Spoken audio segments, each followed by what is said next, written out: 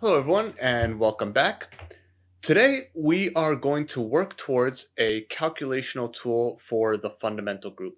It's the most important calculational tool for the fundamental group, and it's called Van Kampen's theorem. Essentially, everything we learn about fundamental groups is going to come from this theorem. But this theorem involves a little bit of algebraic machinery and maybe a delve into some groups you haven't seen before. So we'll start with that. Let's get to it. So here's our goal. Given groups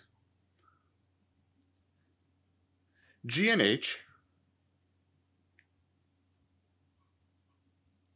we want to form a group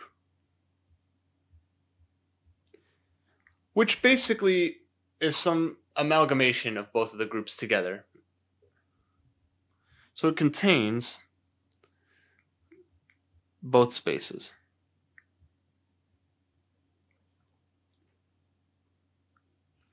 So here's one way to do this.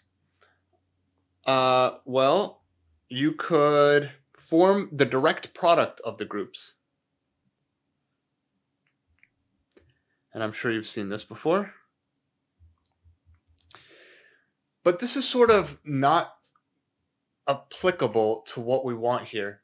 In some sense, the direct product is not the most natural object containing both of those groups. And here's why. If G1 is in G and let's say H1 is in H, then these elements actually commute.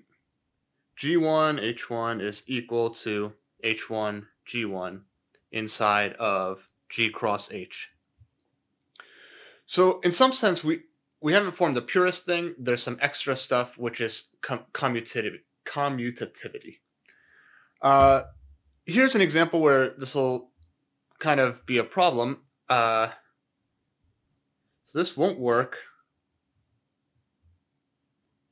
for something like the wedge of two circles. So Van Kampen's theorem is going to let me build the fundamental group of this wedge out of the fundamental group of each of the pieces. And here we've learned that the fundamental group of each of these little constituent circles is cyclic. Let me call their generators A and B. A is the circle on the left, B is the circle on the right. And here, the loop AB in homotopy is not equal to the loop BA in the fundamental group of this wedge. So we need something else, and this is called the free product. Let's start building it. So let G alpha, for alpha in some indexing set I, be a list of groups. This could be finite, it could be infinite. In most of the cases we're dealing with, it'll be finite, but nevertheless, it doesn't need to be. So a word in G alpha is just a finite sequence of length m greater than or equal to 0. So I'll allow a 0 length word, the empty word, of elements in G alpha. So like I mentioned, if m is equal to 0, we call the word the empty word.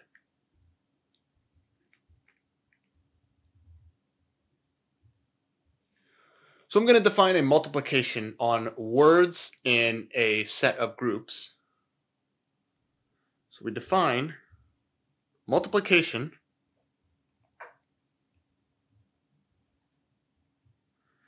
by concatenation.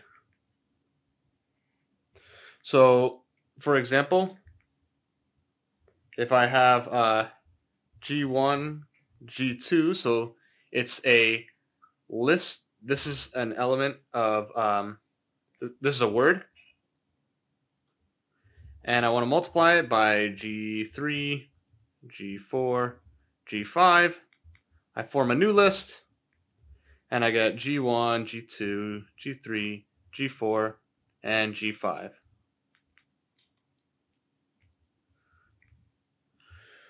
So we're on our way to a group. Note that the empty word is an identity for this multiplication. If I append nothing onto a list, it's obviously the same list, right?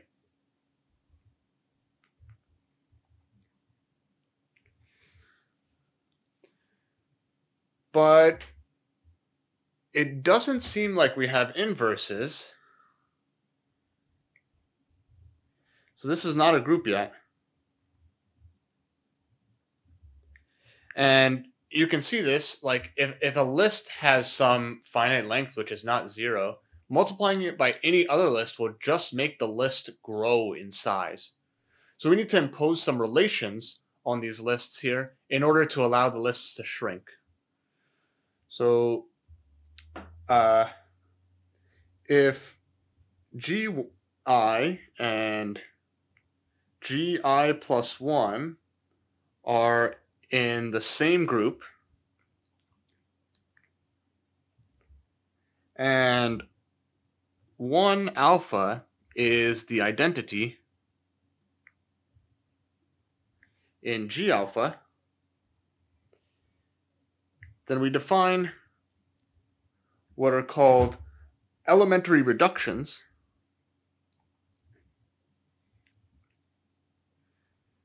There's 2 of them. The first is if I have a word of the form G1, G2, all the way up to Gi, comma, Gi plus 1, comma, all the way up to Gm. This can be transformed back and forth to G1, G2, Gi minus 1, comma, and now Gi and Gi plus 1 live in the same group. And there's a multiplication defined there, so I can just replace the 2 elements, Gi plus 1, by their product, Gi times Gi plus 1, and then I continue along. So that's one thing I can do, and the other is a little less exciting. If ever I see the identity element somewhere, let's say I see it here at Gi minus 1, I can just remove it.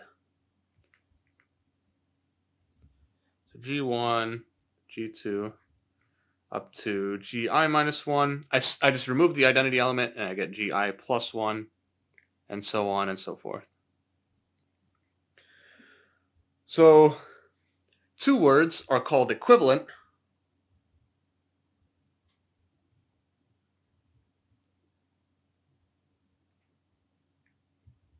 if they can be transformed into each other by elementary reductions. So if they're related by elementary reductions.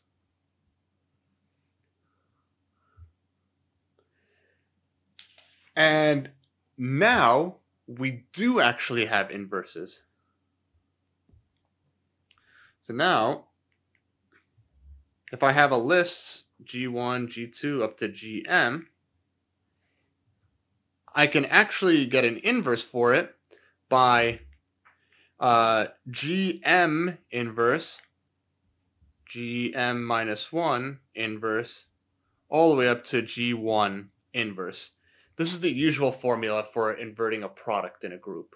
And you can see if you multiply these together, first you can pair off Gm and Gm inverse, and that's the identity, throw that away, and then keep going down and down and down until you just have the empty word. So we now have a group, and this is called the free product. Let's write down the definition. So let G alpha, for alpha in some indexing set, be a collection of groups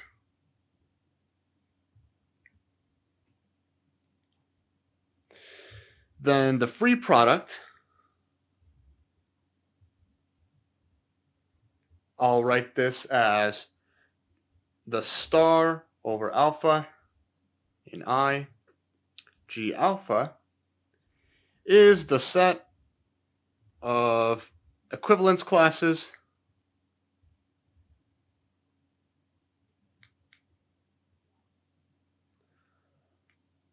of words in G alpha under the operation of concatenation. So by equivalence classes, I mean equivalence classes under these elementary reductions.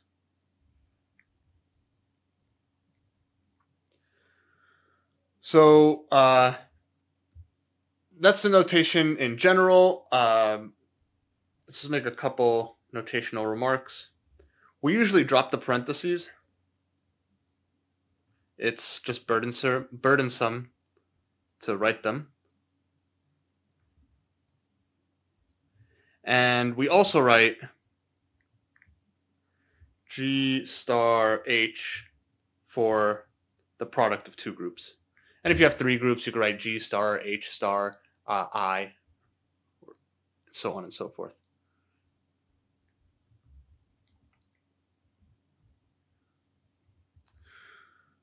So here's a fun example. I really like this group. Let's take two copies of Z mod 2 generated by A and B respectively. So I have a group, it's generated by A squared is 1. There's another group generated by B with B squared being 1. Now, Z mod 2, free product Z mod 2, consists of elements that look like, okay, so think about it for a second. Right here, A squared is 1, and in the other copy of Z mod 2, B squared is 1. So I can never in a word have A twice in a row. I might as well throw that out. So I need to alternate, like A, B, so on and so forth, or B, A, so on and so forth. And this can end, either of them can end on an A or a B, but it always alternates between A and B. So you could see the sharp contrast with the Cartesian product of groups here. The Cartesian product consists of 4 elements, whereas the free product is actually an infinite group. Great. So here's a very fundamental example. An important class of free product are what are called free groups of rank n. And these are often called Fn. They are formed by taking the infinite cyclic group Z, free product with Z, free product with Z, so on and so forth. And I call this the free group of rank n if you do this n times. And the reason they are so important, we'll see this shortly, is that every finitely generated group is a quotient of these free groups.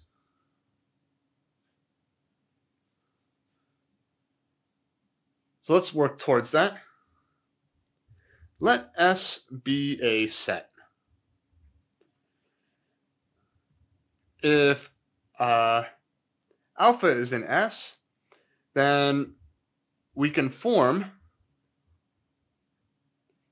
an infinite cyclic group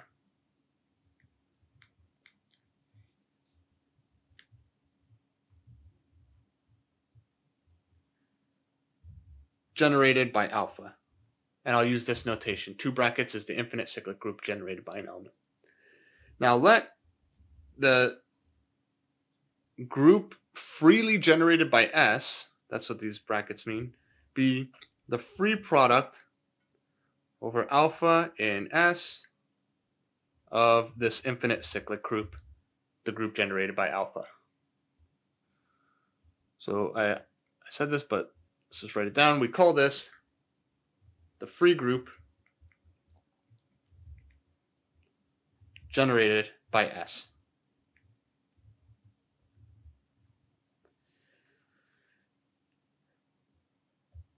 So a lot of the objects we've been encountering can be defined in terms of commutative diagrams, and free groups are no exception.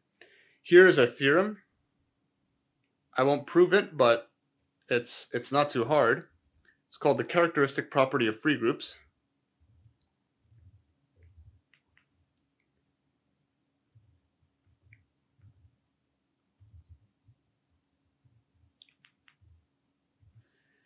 It says that if S is a set, let S be a set. Now for any group H and any set map phi from S to H, there exists a unique homomorphism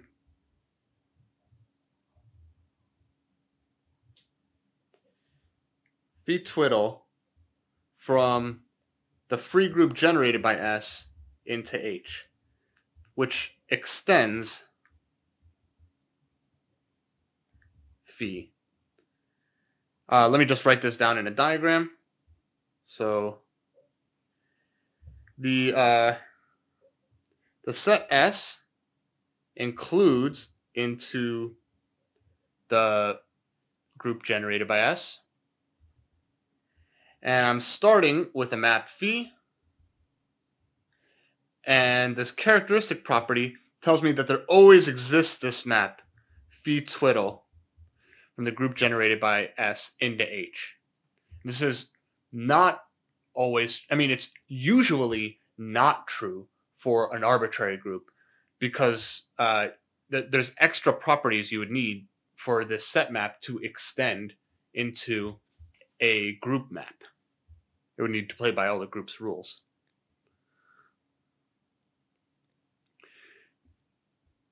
So here's a particular instance of this. So let G be a finitely generated group.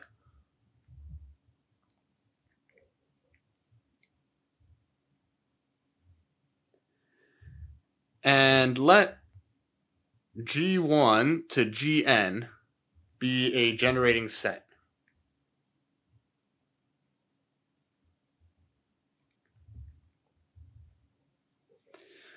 Now, the set map G1 Gn goes into G, induced by the inclusion, or it's not even induced, it's just given by the inclusion, extends to a map of the free group generated by G1 to Gn into G. And, well, you could think about what the map is in the previous case. It's just multiplication of all the elements. And since this is a generating set, this extended map is surjective.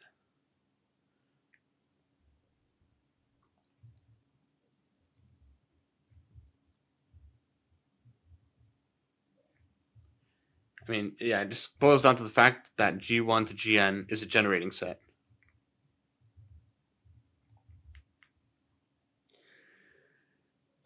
So anytime you have a surjective map in group theory, you have an isomorphism. That's the first isomorphism theorem. I'm not saying a surjective map is an isomorphism. I'll write down exactly what I mean. Now, by the first isomorphism theorem, different authors call this different things, but this is how I learned it. If I take the free group on n generators and I mod out by R, I get G. What's R? Well, R is the kernel of this phi twiddle. I'll call this extension here phi twiddle.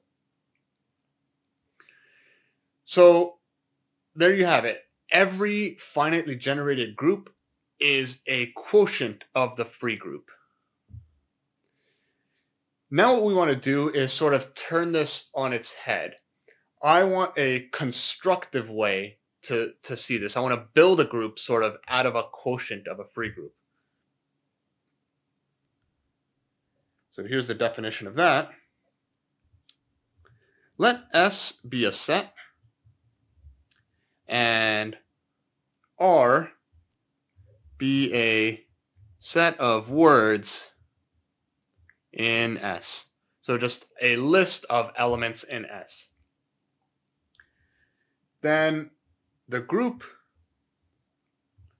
given by the presentation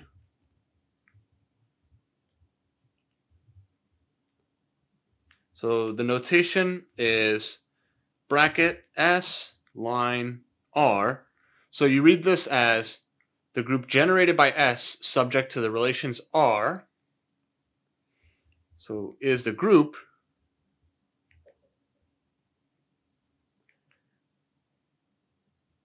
well, I take the free group on S and I mod out by N. What's N? N is the normal closure. You can only mod out by normal groups in order to get a group, right? So this is the smallest normal group containing R. Normal closure of R in S. So I take a bunch of these words, I take the group generated by them, and then I make it normal, and then I quotient out by that.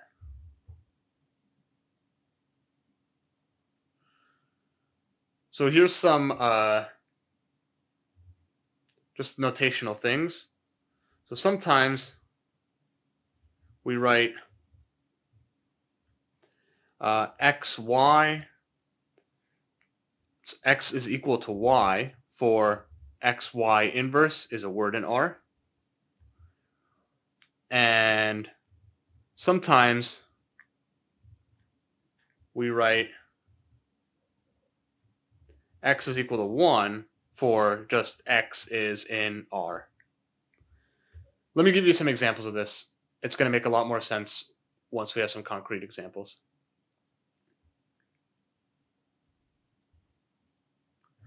So z mod 2z is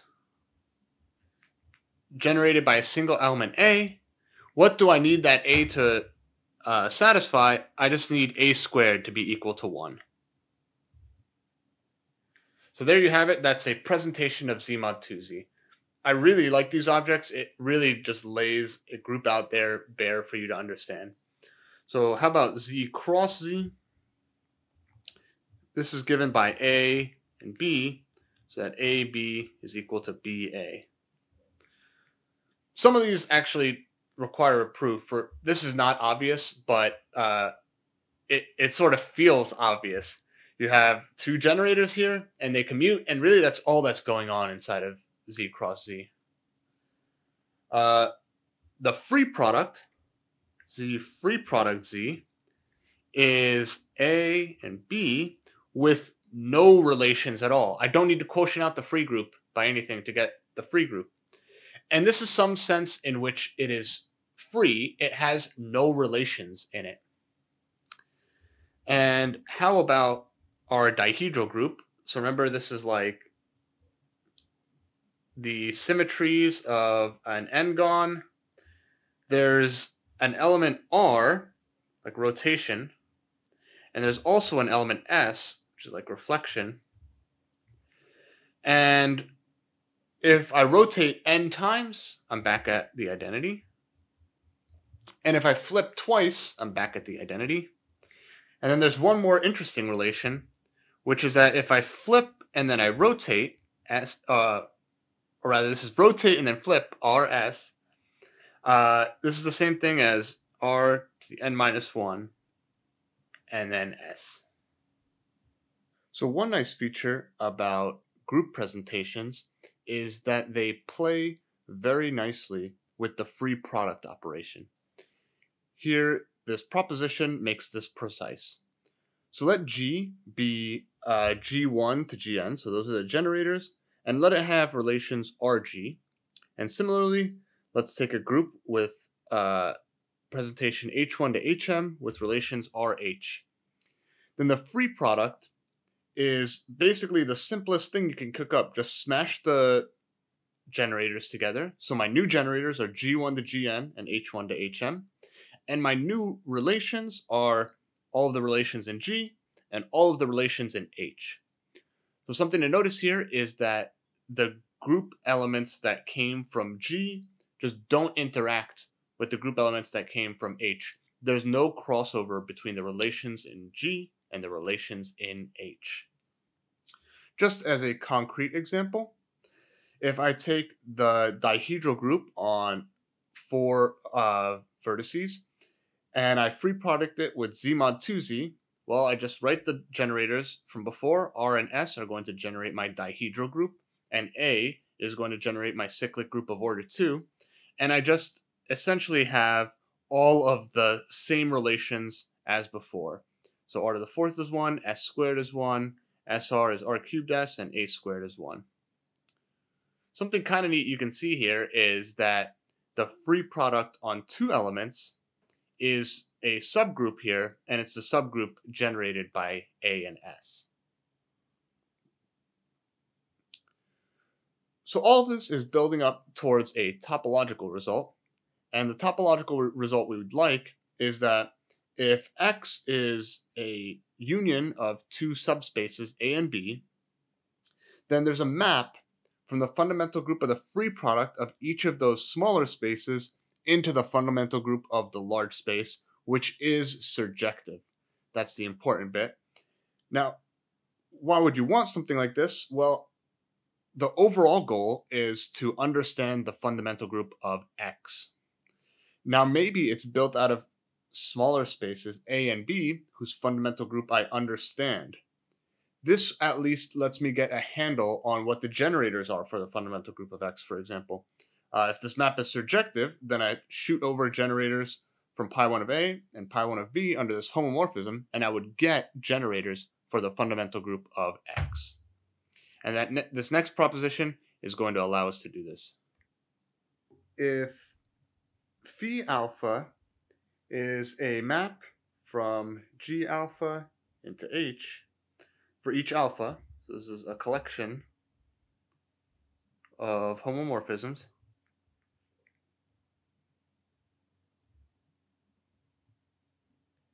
then there exists a unique extension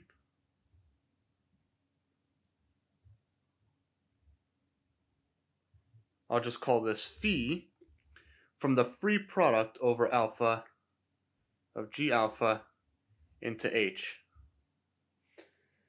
So what's the idea here? So suppose I have phi of G1 up to Gm with Gi is in the group Gi. Well, phi of G1 to Gm needs to be, just because it's a homomorphism, phi of G1, phi of G2 to phi of Gm. And, well, what do I call phi of G1? Well, I have mapped phi 1 going from the group containing G1 into H. So let's just do that. Phi 1 of G1, phi 2 of G2, all the way up to phi m of Gm. You can see that this restricts to each of the original phi i's on the group Gi. And this is a homomorphism, and there you have it. That's the unique extension. So what does this mean for us topologically? Well, given a space X written as the union over alpha in some indexing set J, A alpha, with, let's just say there's a base point X naught in A alpha for every alpha. So all of these sets contain the base point. Now, the inclusion maps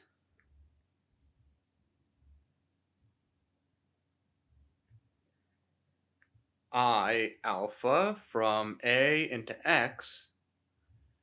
Any map induces a map on the fundamental group. In particular, these do. So they induce maps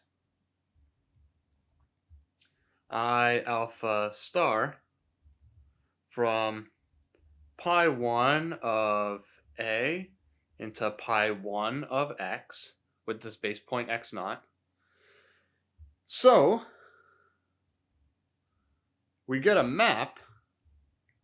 By our previous thing, we have a collection of homomorphisms, and so we get a map of the free product. I'll call this capital I from the free product over alpha of pi 1 of A alpha into pi 1 of X. So this is the map we want to analyze.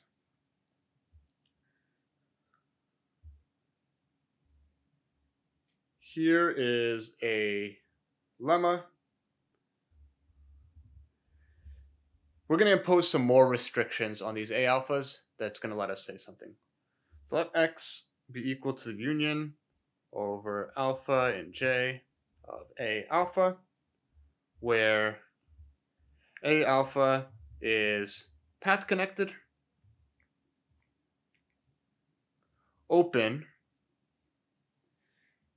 and contains the base point X naught for all alpha. Then every loop in X based at X naught can be written, let me be more precise, is homotopic to a loop which is a product of loops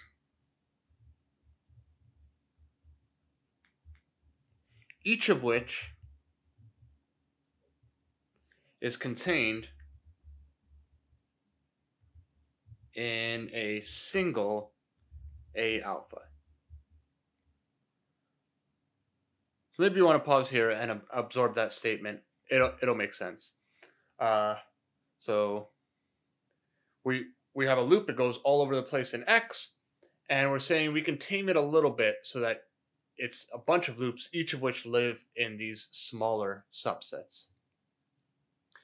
So this is going to be one of the longer proofs, but it's very nice and geometric. So let f from I to x be a loop based at x naught.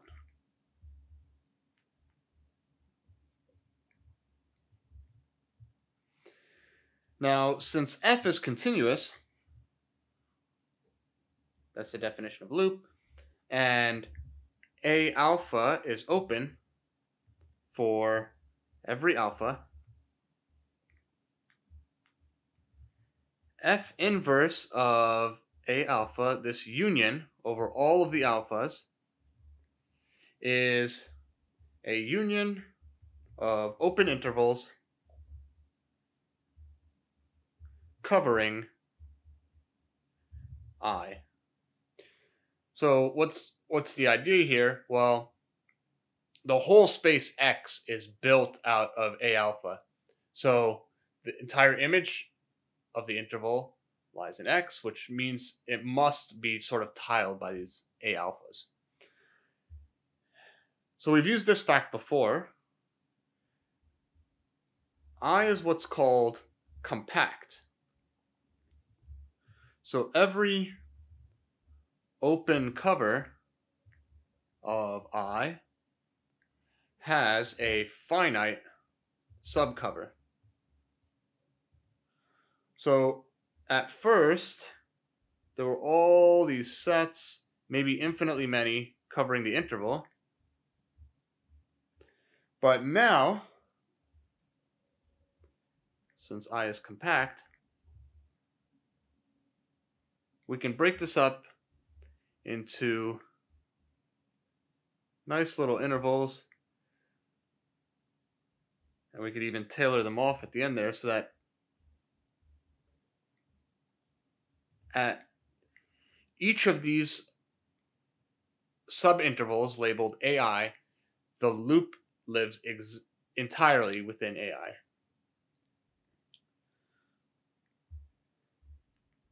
So we split 0, 1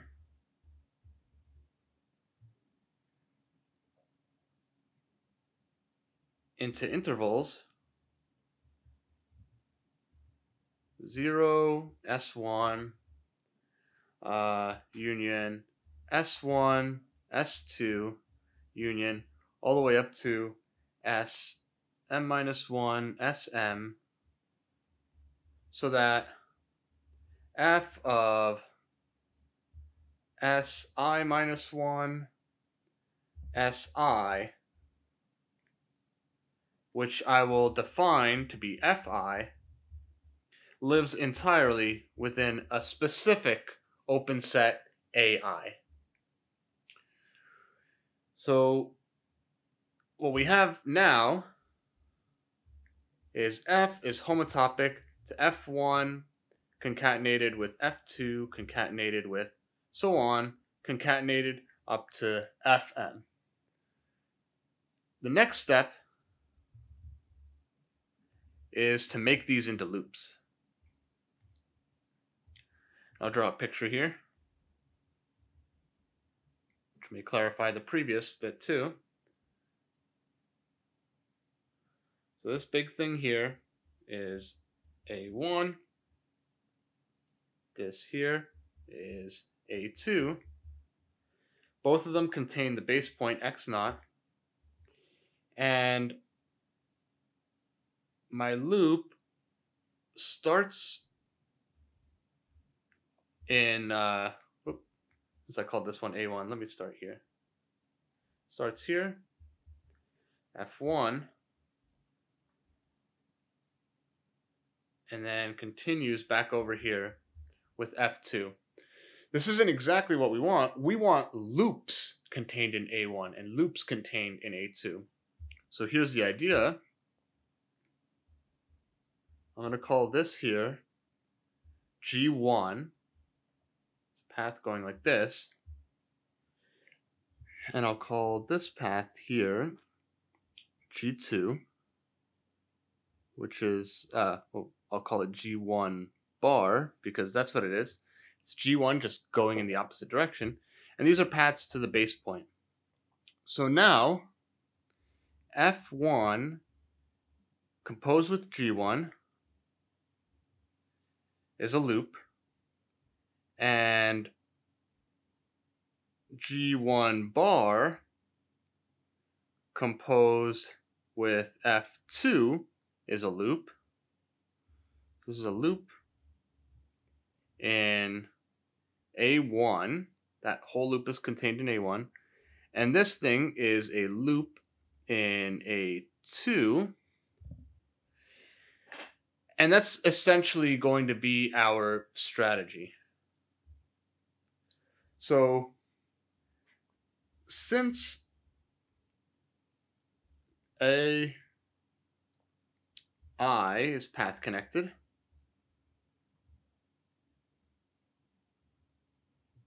for all I, there's a path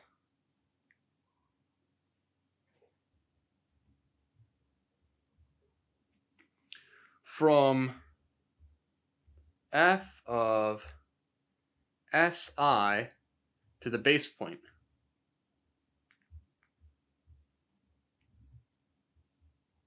X naught. Let's call it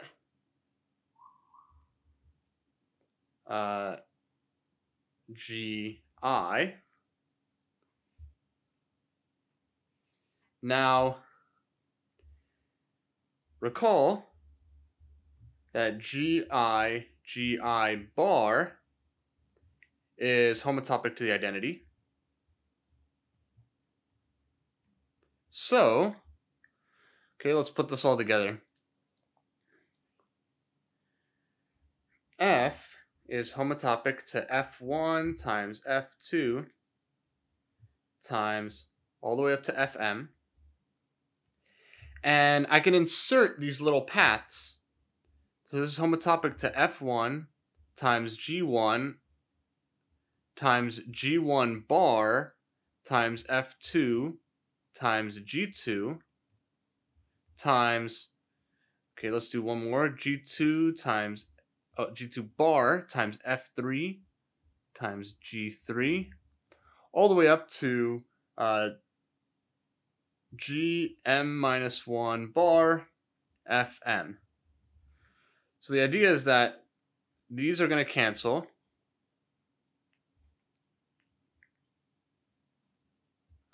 And this is a loop in A1. This is a loop in A2. And so on and so forth.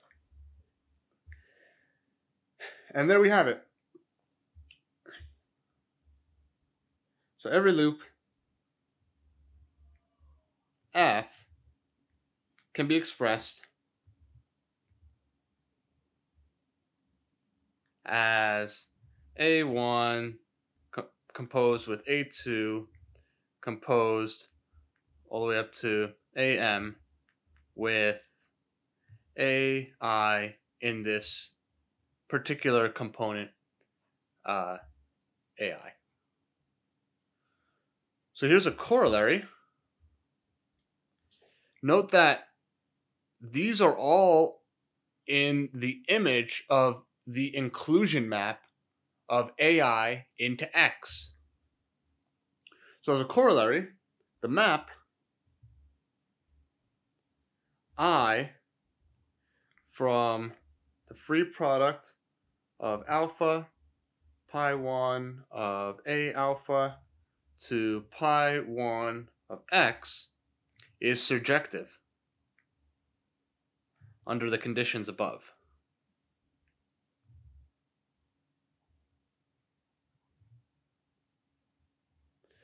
Again, the idea is that this AI here is the inclusion of AI in pi 1 of X. And since every element of pi 1 of X is a product like this, this map is surjective. All right, now, by the first isomorphism theorem,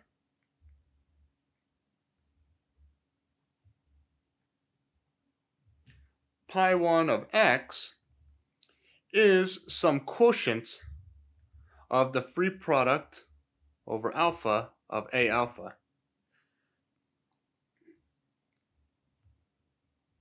And the quotient is by the kernel of this big inclusion map. So our next goal is to understand this kernel. So what is in the kernel of I? Well, suppose we want to look for things that we accidentally double counted. So suppose omega is in A alpha intersect A beta. Well, the maps I alpha beta star, this is from pi 1 of A intersect beta into pi 1 of A, A alpha intersect A beta into pi 1 of A alpha, and I beta alpha star. So this one now goes from pi 1 of same input, A alpha intersect A beta, and now we land in pi 1 of A beta. Well, let me just draw a picture of this setup here. Suppose I have a sphere, and everything up to here, let's call that A alpha, and on the right, everything down to here, let's call that A beta. So here's a loop W inside of A alpha intersect A beta. And I have these inclusion maps of the fundamental group, but really that's the same loop, right? So these two maps carry W into omega into different groups, and so different places in the free product of pi 1 of A alpha. So here W is null homotopic, but in principle it could have been an honest fundamental group element in both of those sets, and in this free product it's counted twice. So by slight abuse of notation,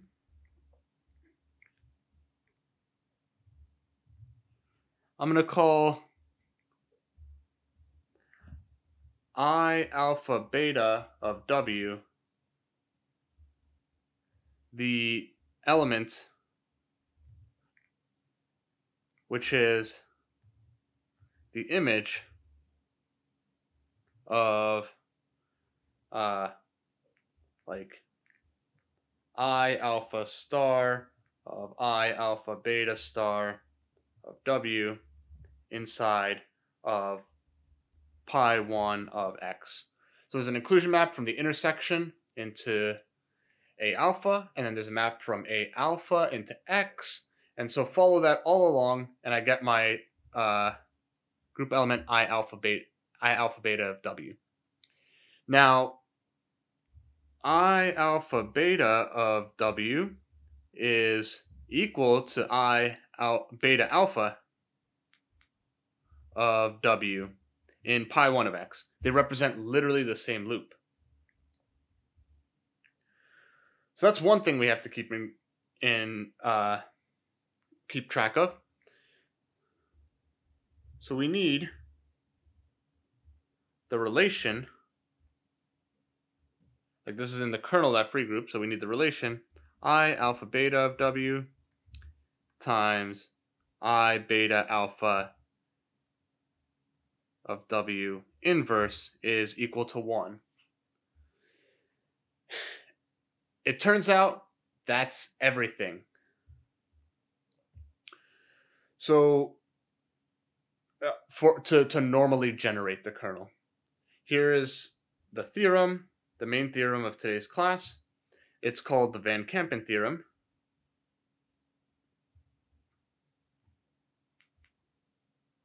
Van Kampen's theorem. Sometimes it's also called the Seifert-Van Kampen theorem. So suppose X is a union of path-connected spaces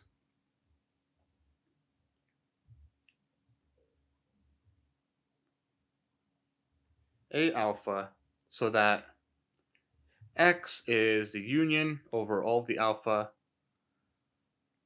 Let's get an indexing set J of A alpha. Also suppose that for all alpha, beta, and gamma in J, A alpha intersect A beta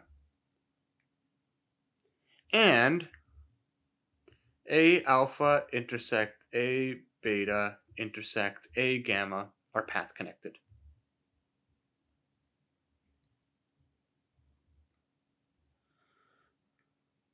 Okay, so we get two conclusions. Then the map, capital I from before, of the free product of pi 1 of the A alphas into pi 1 of X is surjective. So that's part 1. And the kernel of I is normally generated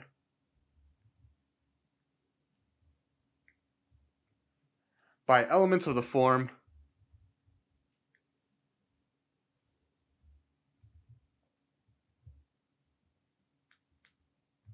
I alpha beta of W, I beta alpha of W for W in the fundamental group of A alpha intersect A beta. So in particular, pi 1 of X is the free product over alpha of pi 1 A alpha over N, where N is the normal closure of I, of kernel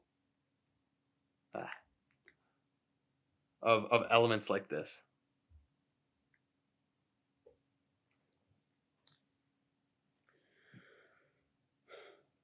Great. So that form is honestly a little bit tricky for me to understand. I like to get my hands on things. So let me give you Van Kampen's theorem as I think of it.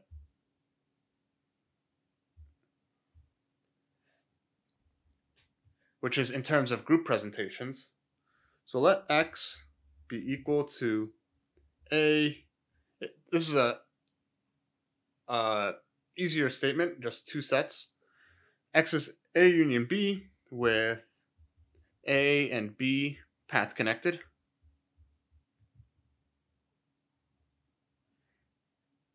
And A intersect B path connected. Oop. So I just want to make sure. I forgot to mention, it's actually very important that these spaces need to be open. So we'll have the same thing here. And A and B are open. So let the fundamental group of A be given by a presentation A1 to AN with relations R, and pi 1 of B be B1 to BM with relations S. Then the fundamental group of X is given by this presentation A1 to AN,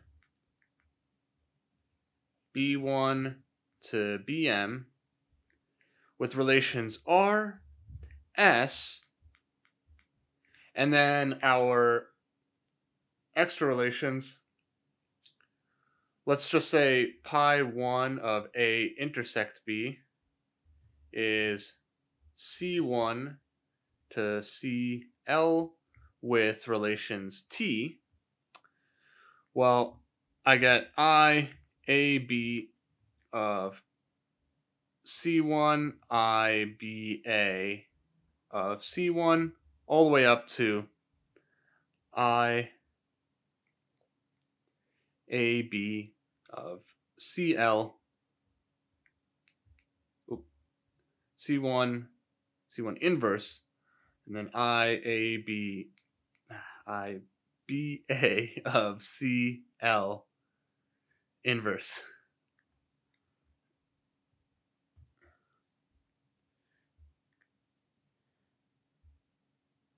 So it's all very concrete.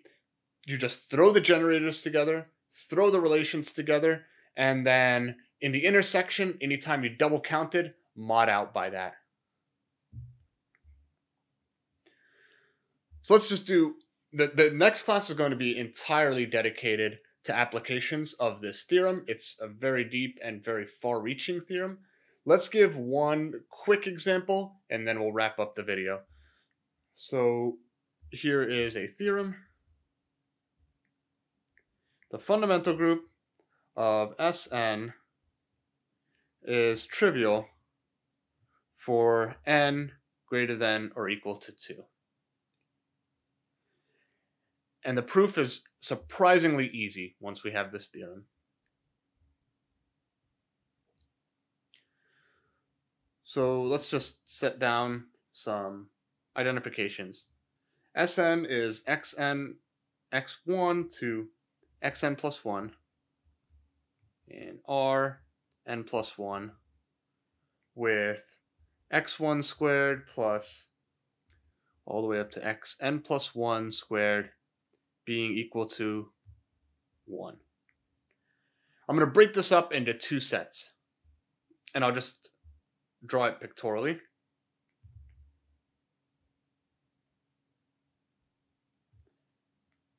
So that's my sphere. I'm going to have a set A, which is the northern hemisphere plus a little bit extra. And I'm going to have a set B, which is the southern hemisphere plus a little bit extra. So let A be x1 to xn plus 1 in Sn, so that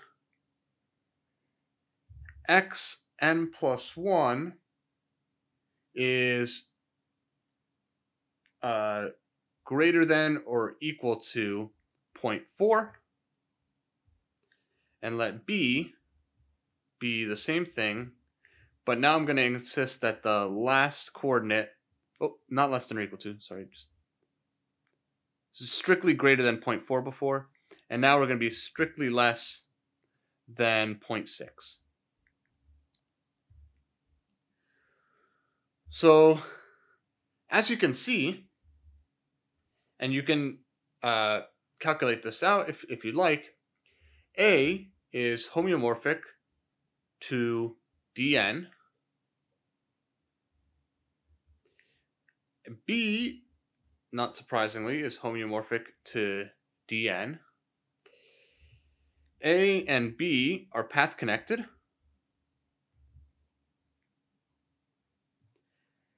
A intersect B is path connected. And A and B are open. So we can apply Van Kampen's theorem. This is actually not going to come into play, but note that A intersect B is homeomorphic to Sn minus 1 cross I. Here you can see it, there's an S1 cross I, which is the equator, plus a little bit on both sides. Now, by Van Kampen's theorem, since pi 1 of A, well, it's sort of given by this empty presentation. I'll just write that as the identity there. And this is also equal to pi 1 of B. Pi 1 of X is the free product of two copies of the trivial group modded out by something, but it sort of doesn't matter. If you take the free product of two trivial groups, you get something trivial. And of course here X is Sn. And there you have it. The sphere is simply connected if n is greater than or equal to 2. So that's going to do it for today. Here's something to test your understanding of Van Kampen's theorem. We know that the fundamental group of S1 is non-trivial. So see exactly where the proof that we just did breaks down for n is equal to 1. And if you understand that, you understand how to be careful with Van Kampen's theorem. I'll see you next time.